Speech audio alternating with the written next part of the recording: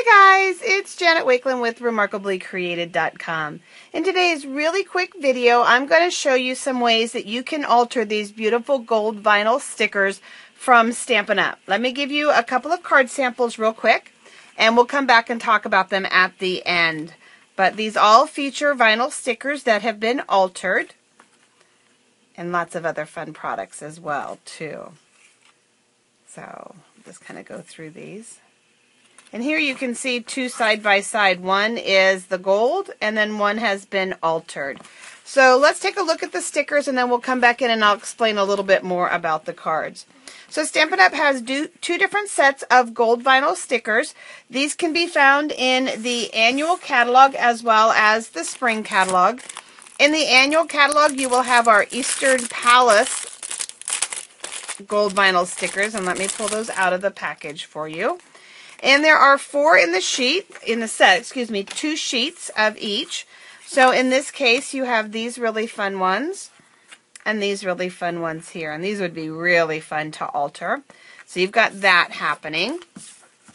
And then in the spring catalog, we have this one that goes with the Painted Love Suite. And I love because some of them look like brush strokes. But when I got to coloring, they ended up actually looking like washi tape as well. So, and again, you have two each. So we have this one here, and then we have this one here. So let's go ahead and let's just work with this piece right here in front of me. So what I'm going to be working with to alter these is I'm going to work with our Stampin Blends. Because they're an alcohol marker, they work almost like a Sharpie, enabling you to color on anything. And when I was working with this technique, I like to color right on the vinyl sheet as opposed to trying to color on the cardstock, worrying about going outside the lines and things like that. I'm going to work with the brush point, and I'm going to just lay it on its side. And I'm just going to kind of stay close to the edge of the lines here. And it is drying as I work with it. And I did find personally as I worked with this technique that the darker of the Stampin' Blends worked. Remember that the Stampin' Blends, there is a light and a dark variation of the different colors. And I did find that the lighter one worked for me the best. And so we're just going to go in here. Sorry about that little squeaking noise. That might be the only downside to this technique if you're sensitive to like fingernails on the blackboard or things like that. That sound might get to you just a little bit, and I apologize. And in this case, I'm going to go beyond the line just a little bit, because I know where this lifts up. And so one of the ways then that you're able to alter them is with your Stampin' Blends. Give it just a few seconds to dry, and then you're able to pick it up and adhere it down. It will have a little bit of a shiny look to it because it is a vinyl, as well as it'll have a little bit of that gold behind it. So then one of the other things that I did on one of the other projects is I gently removed this gold piece here, and I wanted the silver side. Okay, and the silver side I wanted on a card, not on a window sheet, and normally you wouldn't tear them, so pretend like I did not just break that. So I have this happening here, and what I'm going to do is I'm going to just kind of lay this down, and I'm going to just lightly put a little bit of adhesive in a few places on this heart. And we'll just put it on here. And I happen to have a piece of crumb cake here that we're going to use. And so now I'm able to go ahead and stick that heart down. So, oops, there we go. The problem is this is the sticky side. The silver is the tacky sticky side. So now I need to get rid of that sticky. I just took the embossing buddy and I just lightly pounced on it and got rid of the sticky. And I could wipe off any excess just like that, and now it's no longer sticky, and I have the silver. Another way that you're able to do the silver and have the silver side show through, let me show you on, where's my window card? Here on this window card, the sticker is actually a piece of window acetate, and so the gold is stuck so that you can see the silver through the window. So that's another fun way for you to alter those.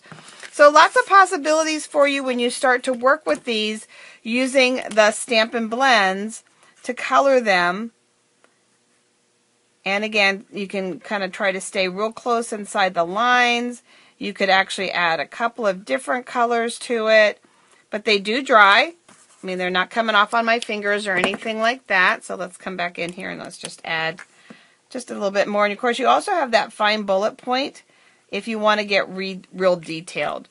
So now let's go back and let's look at the samples now that you know how easy that technique is. Really, that's all it is, guys. It's just coloring on the stickers.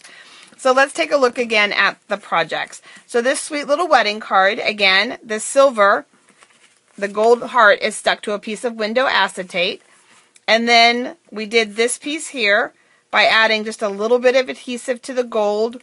Once we had the heart down fast, I tapped it with the embossing buddy to take the adhesive off of that. So that was a way to get a different color showing through and to get a little bit of the adhesive on the front of that, or silver on the front of this wedding card.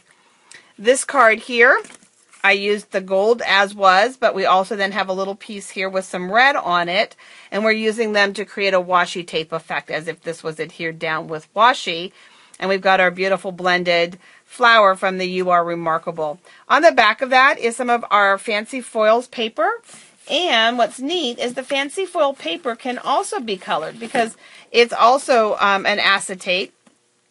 And you can see here where I've started working to color this. And so I can color just like this. And I can just start to kind of color it in the way that I want it to be. I could also, depending on how detailed and how much coloring I wanted to do, I could come in then and, oh, there's that squeaky sound again. I apologize for anybody that's sensitive to sounds, but I can just start to color it in, and then we're just going to, wait a few seconds for it to dry. Or in the case here, if you can see where it's all pink, what I did was I took the pen on its side and I just colored over the whole thing. And you could let it dry if you wanted it with that, but I wanted more of the gold to show through, and I just wanted that light look like you see here. And then I just gave it a buffing with my paper towel, and I'm left with that tint to it. So literally what you're doing is tinting it. So again, you can color over the images in that fancy foil acetate, just like you could our vinyl stickers. But again, on this one, we just used the washi tape effect. These two side by side, I just kind of wanted to show you. I don't know how well you can see this one. There you go. See the little gold and the cute little hedgehog. And it's actually a little shaker card. So we have our cute little hedgehogs. And here we have our little spring card.